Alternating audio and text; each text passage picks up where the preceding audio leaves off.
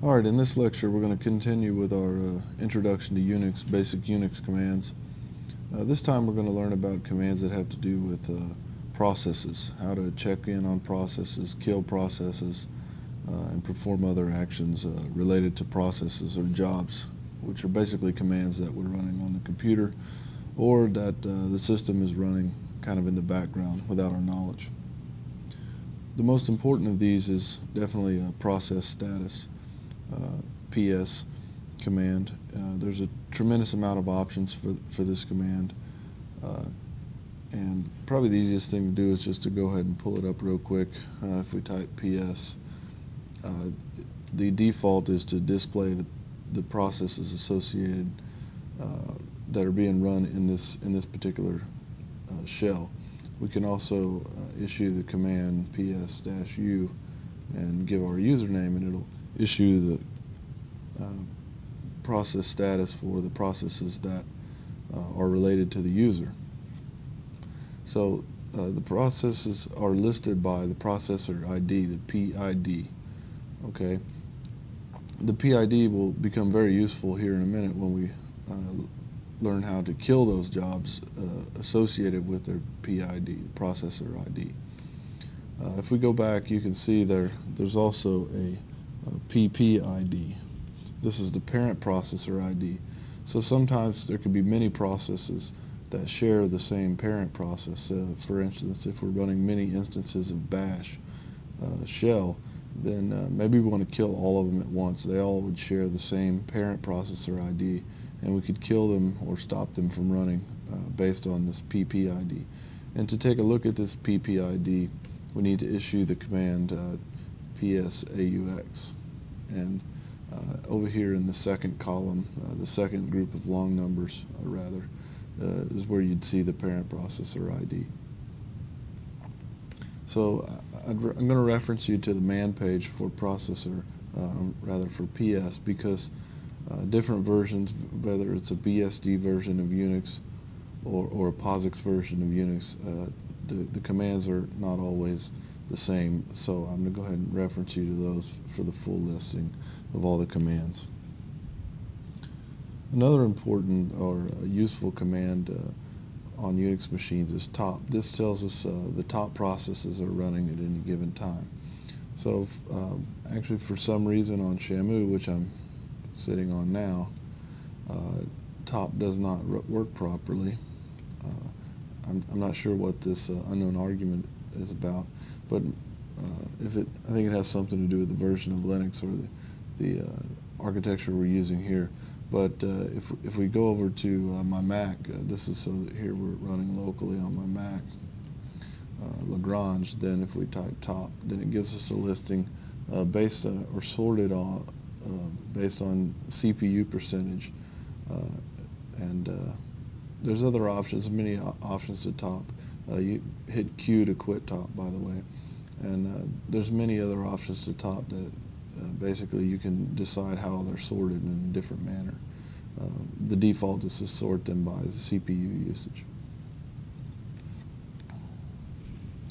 Okay, so as I mentioned earlier, those processor IDs can be useful if we'd like to kill some of those commands. So if we start a command, say xlogo, and we run it in the background, it actually tells us what the processor ID is. By the way, you can see the X logo here. It actually shows us what the PID there is, and in this case it's 1120. So I can actually kill that by just typing kill 1120, and you can see it's gone. We can actually kill many processes. So if I start say X logo and run it in the background, and then I start XIs and run it in the background, and bring those down so you can see them. So there's the eyes, there's logo, and then I can kill them with one command here by typing in both of their PIDs. So occasionally you can see that by default kill uses something called sigterm signal, and certain processes ignore sigterm. and so you have to send it something stronger. And so in this case, if kill doesn't work, you should try to send it the sig kill signal, which is a meaner or a harder version of kill. And both of these two commands right here will produce that sig kill signal. Okay. You can also, for certain commands or processes, you can kill them based on their name. And with that, we'd use the kill all command. So once again, if I start xeyes and run it in the background, bring them down so you can show you. Oops. Bring them out so I can show you. Then I can actually kill all 1138. I'm sorry, kill all xeyes, and it will kill that. So that's another way to kill it that works occasionally. So we've already seen this quite a bit in the class already, but we can run processes in the background by using the ampersand on the end of the command. So I've actually been doing that here with xeyes and xlogo.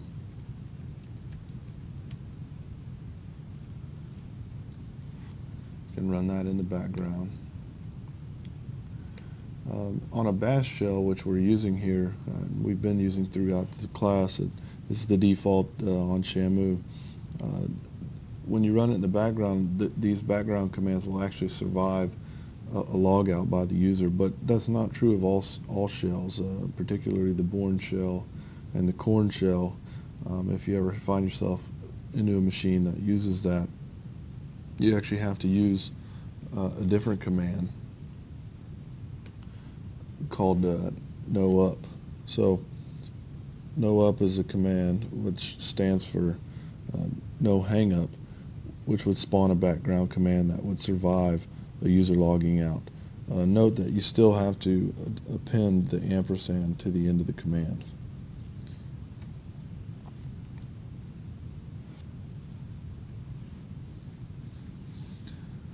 Another useful way to control processes is actually the at command.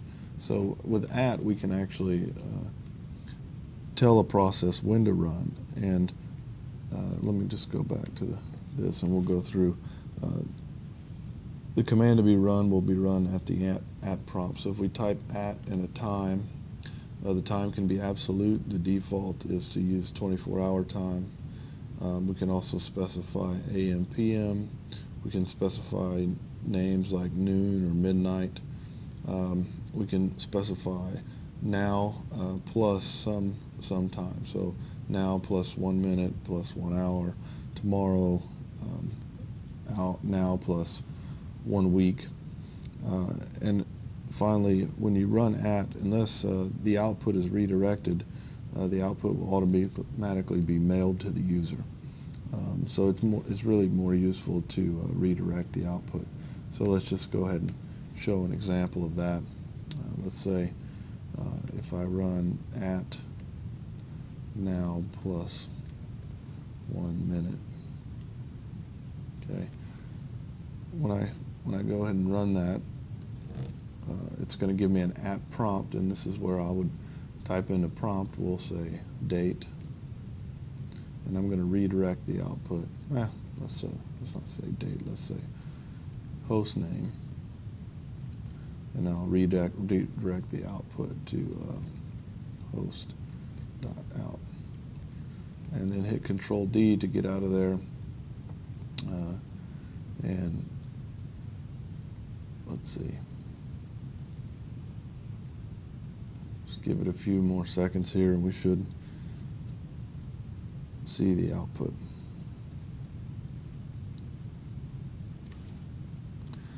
So while we're waiting on that, I'll go ahead and point out that batch is similar to at, except batch commands are not, they're executed as soon as the system load permits. So this, you can execute many commands and they won't compete for system time. They'll basically be executed one after another. Of course, in this class later on, when we're using Shamu, we're going to learn to use a proper queue to submit parallel jobs. So this batch command would be more useful on your local UNIX machine. So let's see. So there's our host.out file. It ran finally. and if we take a look at what's in it, it is the host name. So that's the @ command, and this concludes the lecture here on commands that have to do with useful commands that have to do with processes.